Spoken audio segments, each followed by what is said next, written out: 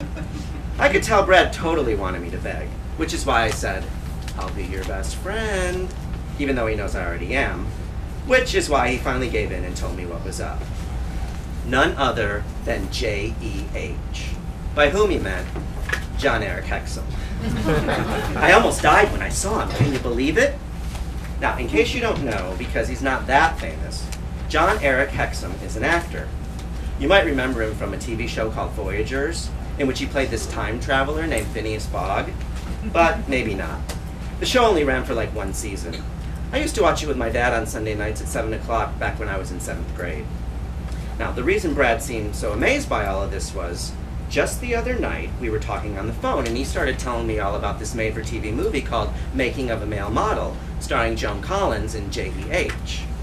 In the movie, Joan Collins plays Kay Dillon, a successful modeling agency owner in search of a new hunk to represent. Enter John Eric Hexum as Tyler Burnett, a corn-fed farm boy who Kay transforms into the hottest male model of all time. According to Brad, it's so good. I just read he's on some new TV series, I said, remembering I saw something somewhere about J.E.H. making a comeback. With Jennifer O'Neill, I think. Never heard of her, snarled Brad. What's the show called? Cover Up. It's all about this detective guy who goes undercover as a male model. That's gotta be him, he declared, totally psyched. Which explains why, 9 hours later, we are on our way up the stairs leading to Big Boobs Janelle's bedroom in search of a copy of Playgirl magazine, Entertainment for Women. Now, the funny thing about Janelle and her boobs is, whenever we're in Brad's room and we hear her coming down the stairs, she's always like, ouch, ouch, ouch, with every steps, holding her breast in pain. Brad says one of these days she's going to give herself a couple of black eyes.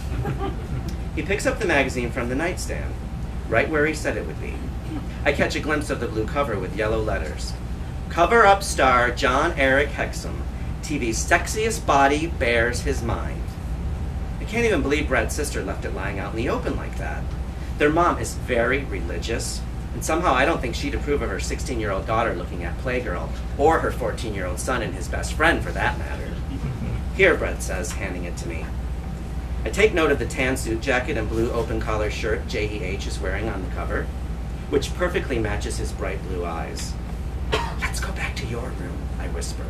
Not that anybody else is home to hear me, but there's something about being up in Janelle's bedroom that totally creeps me out. Maybe it's because it's her personal private space and we have no right to be nosing around in it. Or maybe it's because her room is kind of like an attic with the kind of ceiling that's slanted on both sides because of the roof. Or maybe it's because on the slanted ceiling itself, Janelle's hung up a bunch of posters of half-naked Chippendales dancers. Maybe it's just me, but I feel kind of weird looking at them. Not weird, but like I've already said, I don't judge other guys. But some of them are so good looking, it totally makes me want to puke. They've all got these totally muscular, totally perfect bodies. I swear they must work out at least 5 hours a day. Now, I have no idea why we're doing this, but here we are again, back in Brad's room. Open it, he says, encouraging me. Go on. We're sitting side by side on his bed with the November 1984 issue of Playgirl resting between our laps, listening to Cyndi Lauper singing her latest on 96.3 WHYT. I begin turning the pages, passing by columns titled Intimacy File. Whose fantasy is it anyway? Health, organic groceries, super health, or super hype. Michael Jackson, sweet and sexy, he's pop's greatest thriller. The only thing I don't see are the naked guys. Keep going, Brad tells me when I question this. I turn another page, only to find a sex quiz, followed by an article on sexual variety, followed by a full-page ad for English Leather Musk Cologne, in which a good-looking, cheesy-mustached guy with a totally hairy chest and match wears nothing but a Santa Claus hat and a smile. He knows if you've been good, I read, so be good for goodness sake. Oh, brother. Oh my God, look at him, Brad gasps. Of course, I can't help but notice the guy's got a totally big dick.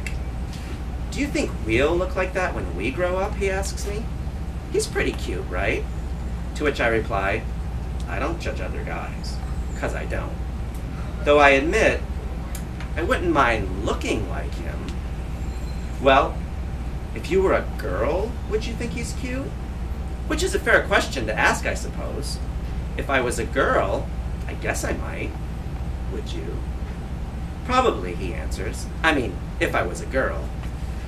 Then he flips the page and totally starts freaking out. Oh my God, that guy's got a hard-on. Gross, I say, turning my entire head away from the page. I can't even believe they can show that kind of stuff. I know, it's totally disgusting, Brad agrees. But when I reach out to turn the page, he places his hand on the magazine to stop me. Then he practically shouts in my ear, "Wait, let me see that again." So I turn the page back, and we stare at it.